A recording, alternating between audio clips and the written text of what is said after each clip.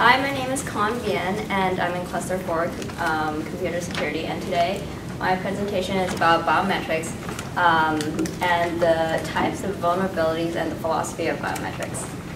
I was going to ask you guys, if you know what biometrics mean, but Eric and Chai both did it on biometrics, so you know that biometrics means using behavioral and biological attributes to authenticate a person. Do you guys know where you would use this? Like Chai said, in a home alarm system. Eric said, in high security places. Any other ideas? No? No? Okay. Maybe for voter ID? Voter ID, yeah, voter ID. Well, you can use it to authenticate a person by saying, oh, if they came to work, if you work in like the CIA or something, you'd be like, hand geometry. You can use hand geometry to be like, oh, you're here on time. This is how many hours you worked. You can use it for physical access into an area or access to a resource. You can use it for online transactions. That's where you use signature verification to buy something or anything like that. National identity documentation, to at a court or something. Border control and industrial processes. Yeah, that's your exact same tool. So there is also a standard that biometrics has to meet, and if the standard is not met, it's called the biometric 3. If the standard is not met, the biometric system will be considered a failure. And the three standards are integrity, confidentiality, and availability. If one of those standards are compromised, then the system will be considered a failure. Well, I guess here are the different types. There are hand geometry, voice verification, signature verification, keystroke dynamic, fingerprint recognition, retinal scanning, iris scanning, gait recognition, facial scanning, vein scanning, and scent recognition. I like the last one best. So take a shower before you go to work. Most of these you already know. Geometry, hand geometry is measuring the length of your fingers and the distance between your fingers and palm. Voice verification, you test the dynamic of your voice and the enunciation. Signature verification, keystroke dynamic, that fingerprint recognition. That one, people don't really know, but there's a dichotomy in that. There are two ways you can use fingerprint scanning. One is to identify, as in matching one person, like verifying if you are that correct person. And the other way you can use it is by matching it to a database and checking all the different fingerprints and saying, oh, this is that person. Then there's retinal scanning and iris scanning that Eric covered, and you use a laser beam, or a light beam, and you'll measure, maybe not laser beam, light beam, and then you'll check the pattern of the iris, and you'll check the vein pattern inside your iris and your eyes. Gait recognition is how you walk. Different people have some different types of walk, like, I don't know, like the swag walk, for example, people who do that, you'll know exactly what that is. I can be like, oh yeah, the Chai's walk. That's a swag walk. You can see him walking like a mile away. Then there's facial recognition and vein scanning and scent scanning. That all makes sense. I can like smell Kimberly from like 2 floors down. I don't know. You can smell freshmen after PE because the axe comes like 2 blocks ahead of them. Yep, exactly, the smell. We also have electrophysiological biometrics, which is a really new and experimental type of biometrics. It's where you you record the electrical activity from your heart and your brain and your muscles to verify who that person is, because each person has a different response to things. So there are different ways you can check. The electrocardiogram is checking your heart pulses. Electroencephalogram is, that one's checking your brain activity through the scalp. You put patches on your scalp. And then EOG, electrooculogram, is checking your eye movement. Electromyogram, checking your muscle movement.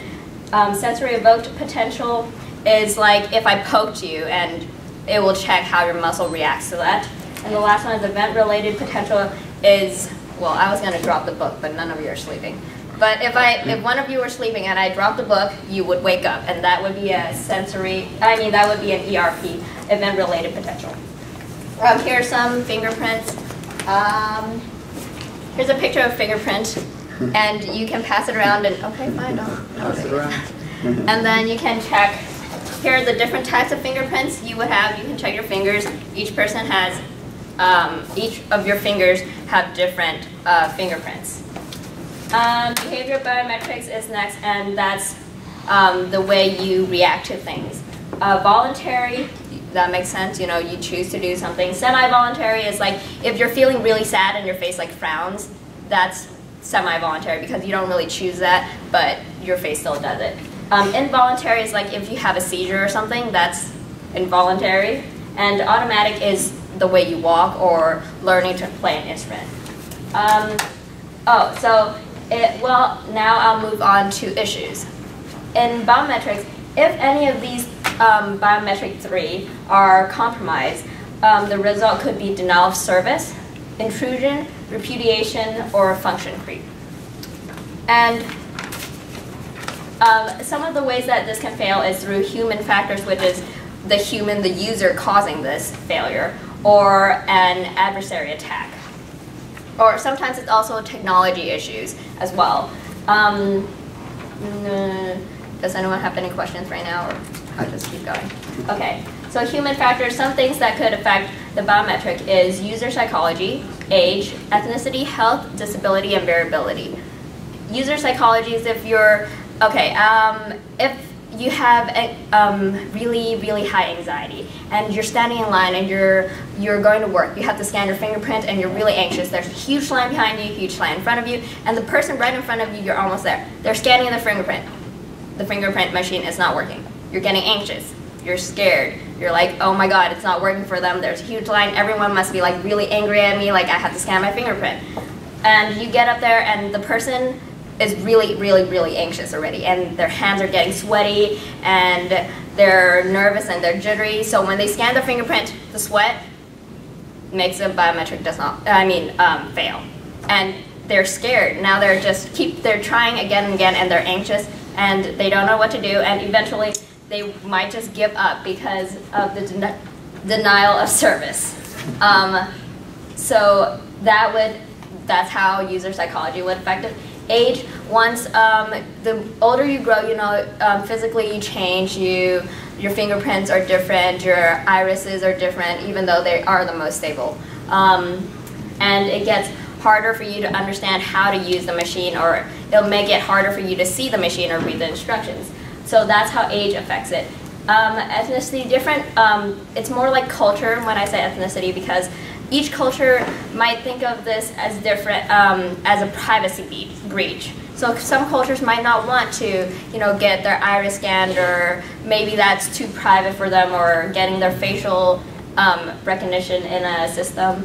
And then health obviously goes with disability. If you're anxious or you can't reach the biometric system, you can't use a biometric system. And variability is just saying that humans always do something differently, and they're always doing it differently every single time. You can't do the exact same thing every single time, and that makes it really hard for computers to read the signature.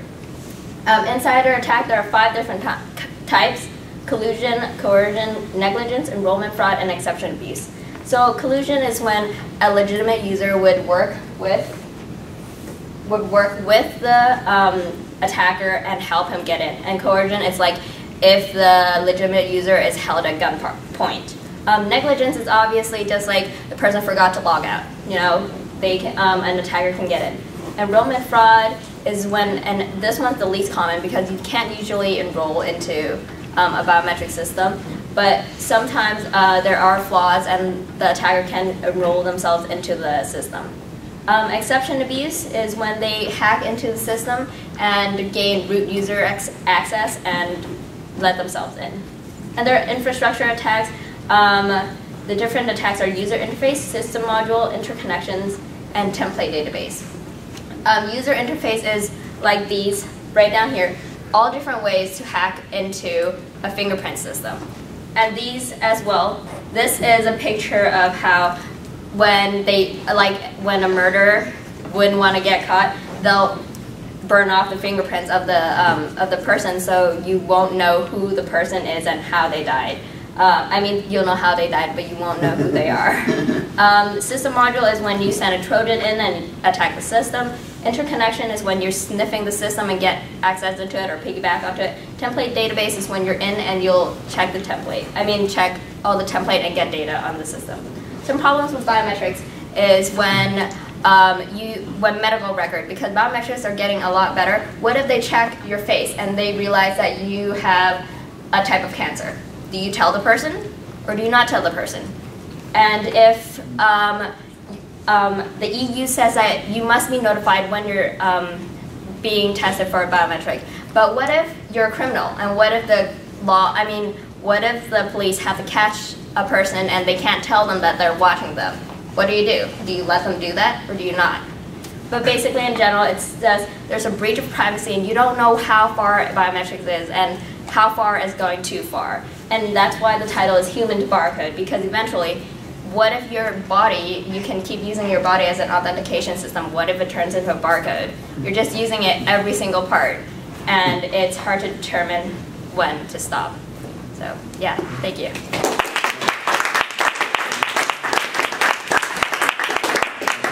Well, I think Khanh is going to be a born teacher or a born stand-up comedian or president. I don't know. What's one of the All three. All three. There you go.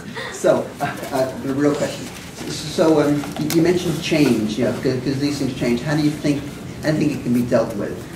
So one of the ideas I had was because you can use electrophysiological biometrics, you could possibly test the blood pressure in your eye, like when you go to the eye doctor, they do that while getting an iris scan. Getting an iris scan and getting a blood pressure, and then having your fingerprint scanned and having the same blood pressure tested, so that your blood pressure will be matching, so it would be one token, while your iris and fingerprint would be two separate tokens, checking two different templates. So I thought that would be, yes, Chai. So, kind of adding on to Dr. Levitt's question, not really well. Couldn't you make like a human have like an expiration date or something? like you make them go, like, you know, if you have a license, you go to the DMV when it expires and you get your license reviewed. So like in the same way, you could probably like make like some, I don't know, biometric center or something where you like where you go through the process again, and like as you age, you get you change, right? You said that in your presentation. Yeah. Right. So like you just like update your barcode, I guess. Yeah. So yeah, that's what I was guessing. Like the only way to fix the age problem is that to update it frequently. But then that doesn't really help your eyes. So if you like stop being able to see your like fingerprint scanner as and you can't really scan your fingers, so that's not, yeah. What if you were born without hands? Do you have eyes? Okay. What if you? Yeah, so that's why it's really hard for disabled people to like do these things, because they don't have hands, or what if they can't see or hear? So that's an issue as well. Yeah. Oh, and it's always a game of cat and mouse. You can always try to block it. See, it's all over my board, emphasizing it. You can always try to keep like fixing it, but it's never gonna work. They can always like cut off your finger if they have to. So yeah.